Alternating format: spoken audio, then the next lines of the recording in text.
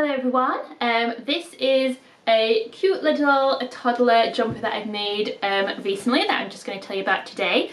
Welcome back to the Bear Threads, and please like and subscribe if you want to see more of videos like this.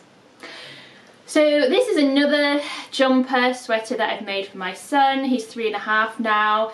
I have used this pattern by Waves and Wild. It's the Driftwood Dolman sweater that I always call Dogwood for some reason that I don't really know, because where's that name come from in my head? Anyway, sleep deprivation's caused that, I think.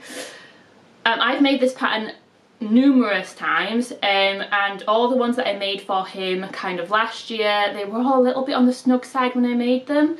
I think with sweaters I just need to size up for him. It's weird.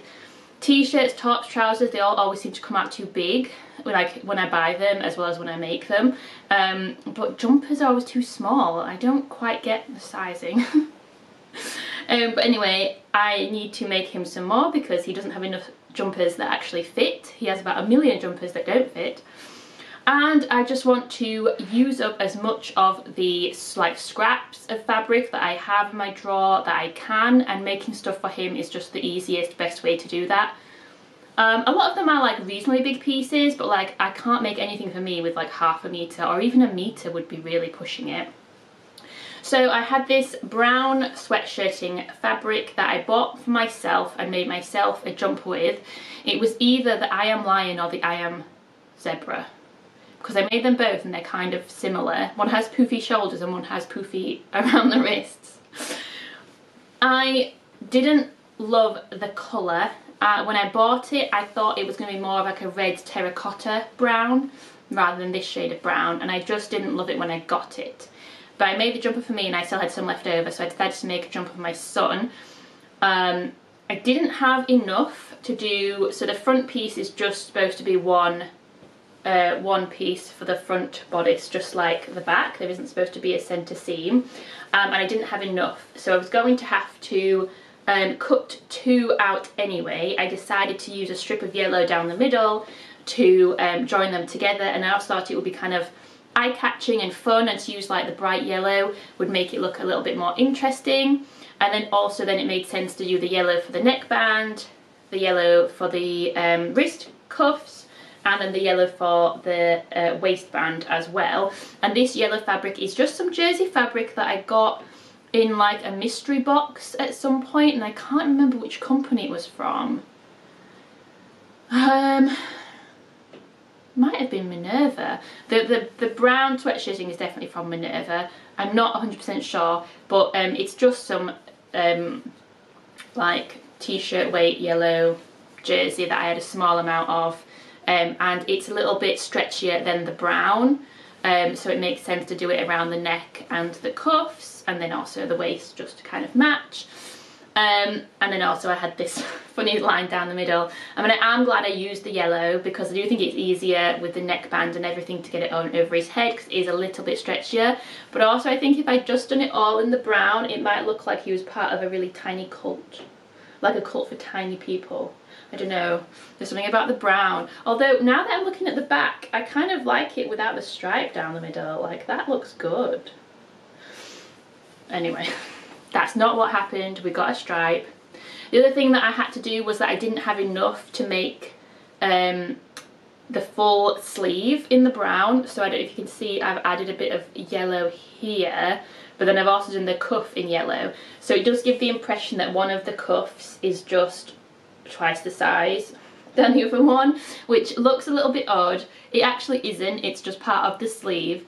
It almost would have been better if I'd done then the cuff in the brown on this side. Would have looked a bit more intentionally asymmetrical, but then the problem would have been that perhaps the brown would have been stretchy enough, and it's already a nightmare to try and sew these little cuffs on like on the sewing machine, because you don't have a lot of space to get in there and sew them, and then it would have been hard for him to get them over his hands, which is the problem that he has with one of his jumpers now, is that the cuffs are so tight you have to really like pull his little hand through. I'm really pleased with this. I mean, it's just a quick project, it's a quick make, and from the outside it looks absolutely fine and pretty cute. He's worn it, he likes it, he worked in nursery, got it covered in food, it's been through the wash and it has mostly washed out. I don't think you can see that there is a slight stain on it still, so and that's going to happen. I can't be too precious about the things that I make for him. The issue really is the inside. As usual, I am just not neat.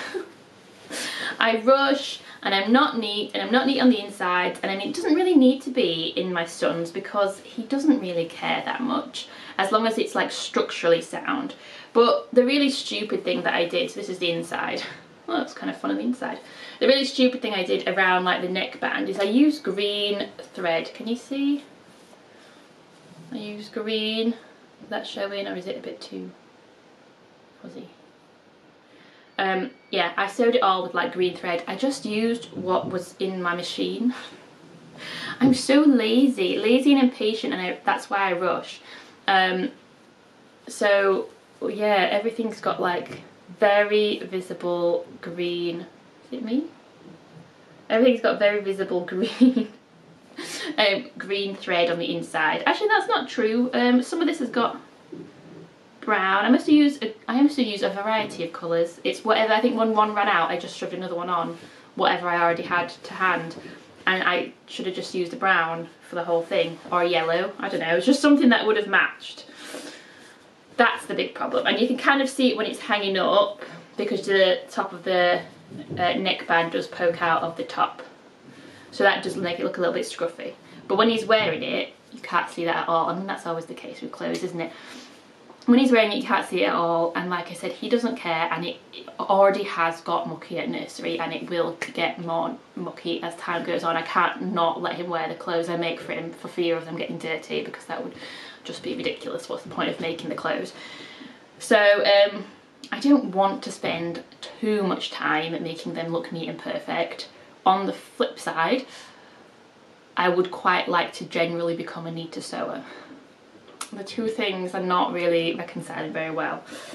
If anyone has any thoughts, suggestions, tips on how I can improve there, but really I think it is just me needing to slow down and just take a bit more care in my work.